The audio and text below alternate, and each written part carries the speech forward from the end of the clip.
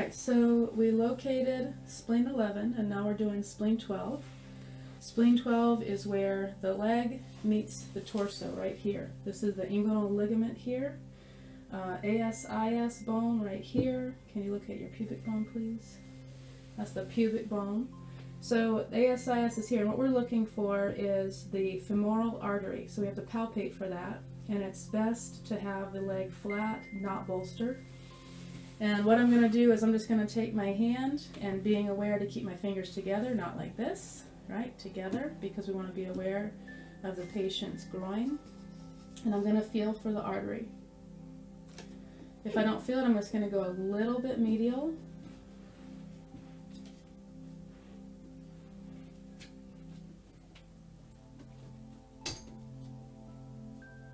This sounds like a fun one.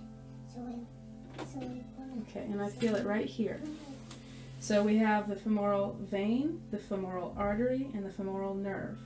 And what we're feeling for is the artery. It's the palpable pulse here. And so I would place my needle right next to that here. So spleen 10 is above the knee, 11 is mid-thigh, spleen 12 is here.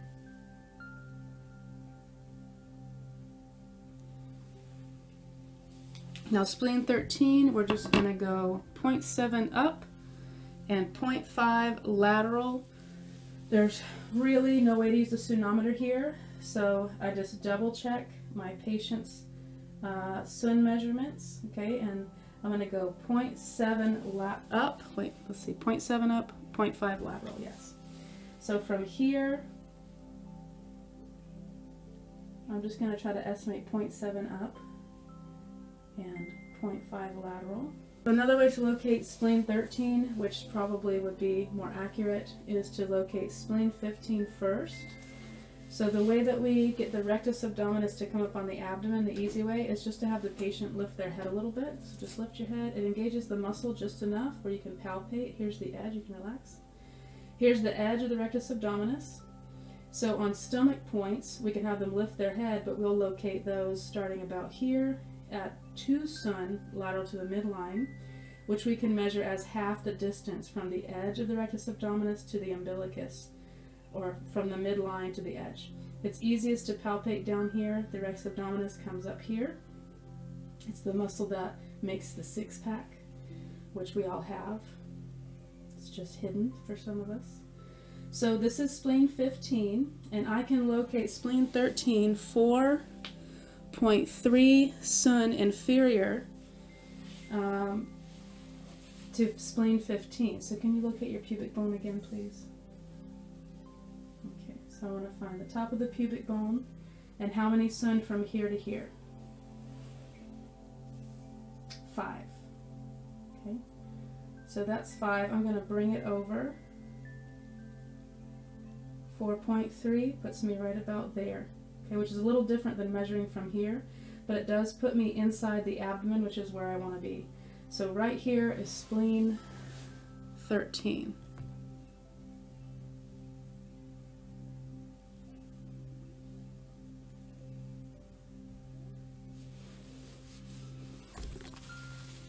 Then we have spleen 14, which is 1.3 Sun inferior to spleen 15. I'll go ahead and mark spleen 15 so that we can easily see it. So level with the umbilicus and 4 Sun lateral to the midline, and again you just have the patient raise their head a little bit.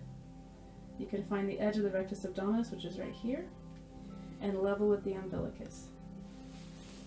Okay, so how do I find 1.3 Sun inferior to spleen 15 with precision?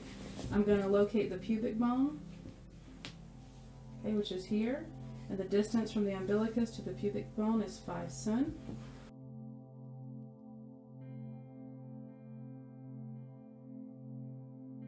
It's at that level, in line. Spleen 12, we locate by palpating for the artery. We put the needle just lateral to the artery. If we go too far lateral, the femoral nerve is there, so be very careful. Spleen 13 is located just above and lateral.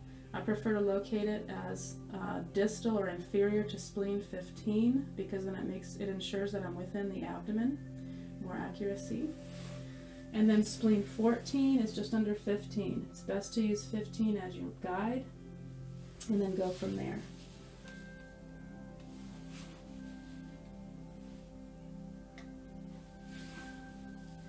So what we can do is from here, just go ahead and raise your head please. You can feel the abdomen engage, you can feel the edge of the rectus abdominis here. So the distance from here to here is 4 sun. It doesn't look the same on everybody, so you have to go by each person. And then halfway, what point would this be?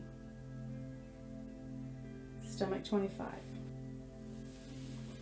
Okay, so spleen 15, 4 sun lateral to the umbilicus, and you locate that not with a cunometer but by palpation of the rectus abdominis muscle. And spleen 16 is located 3 sun superior to spleen 15. So how can we measure that one? We measure from the umbilicus to the sternocostal angle. And how many sun is that? 8 sun. So I want to measure 3 sun up from here, so I like to put my 0 at the umbilicus. So I put my 0 here, I find the sternocostal angle, and that's where the ribs meet the sternum without the xiphoid process. 8 sun, and then I find 3 sun is at this level, and I go up here and across. Okay, so that is spleen 16.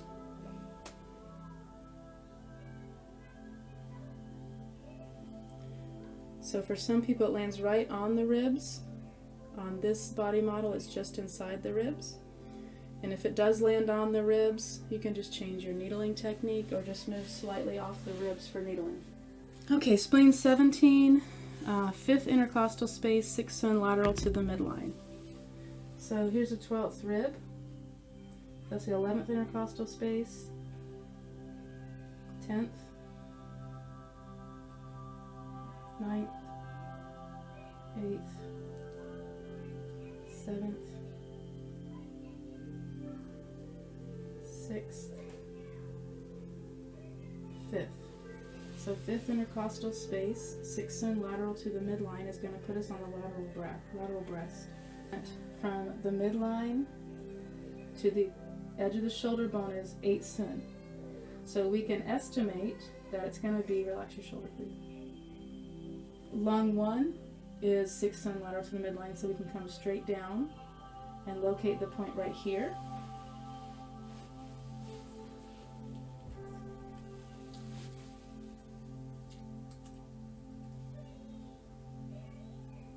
Okay, so 17. And then we locate 20. And 20 is in the 2nd intercostal space, 6 sun lateral to the midline. We find the clavicle.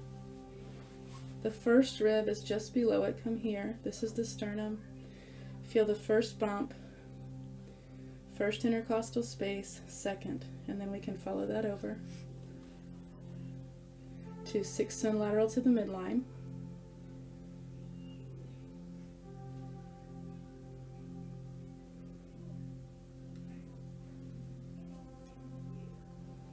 Here.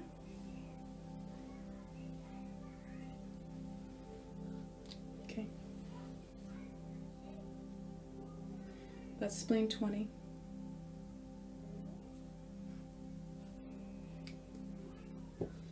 Now lung 1 is just above this. Lung 1, lung 2. Lung 1, lung 2. So they're only about 1 sun apart. And then we have 17, and we just, because we can't always palpate this, we're just going to estimate the distance. So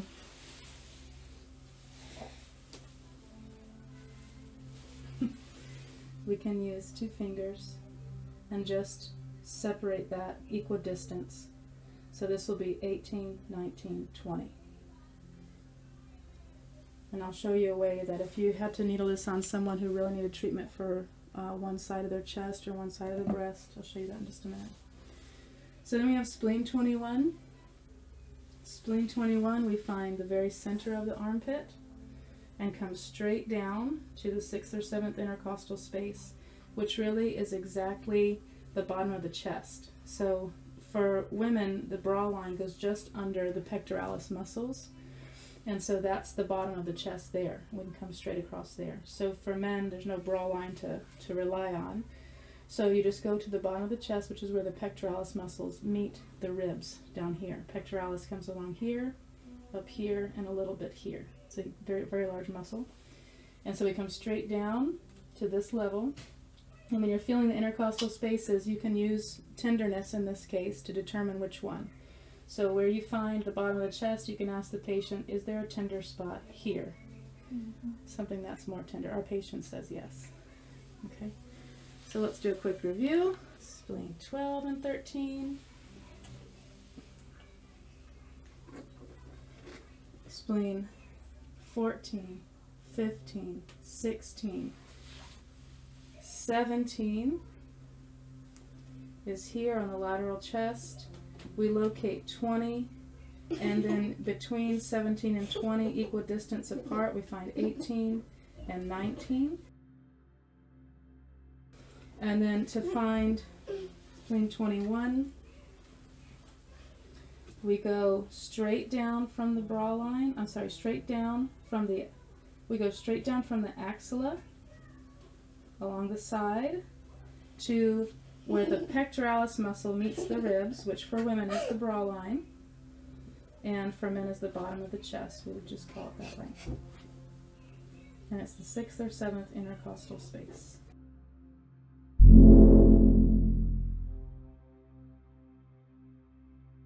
So if you have a patient that you need to needle these points, because the functions of the points on the side here, we do have alternates that are a little easier to get to. So if you're working on a woman who has a large chest, or it's just difficult to palpate for the points, you could have alternate points that you could use. But if you had somebody who maybe had a surgery to their chest, their breast, whether it's reduction or augmentation, and it's come to a point where acupuncture is appropriate, you may want to lay them on their side so you can access these points a little bit better. And so when the body model was supine, you know, we located spleen 17 in this area and spleen 20 here. It may be a little different because the surface and the structures underneath move a little when we reposition someone, so I'll relocate those.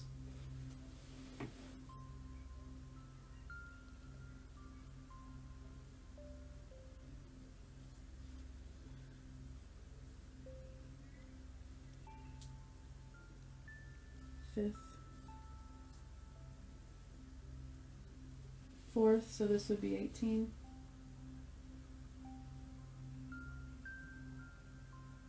5th and 6th. So that is in the right spot. So, but if we do equidistance, we still get very close.